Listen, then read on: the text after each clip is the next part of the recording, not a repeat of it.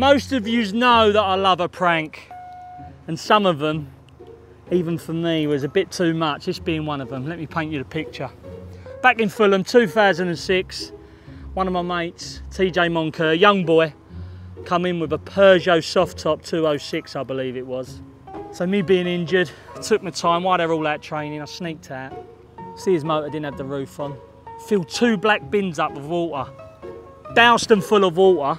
Filled the motor up basically with water. As I said, a little bit over the top.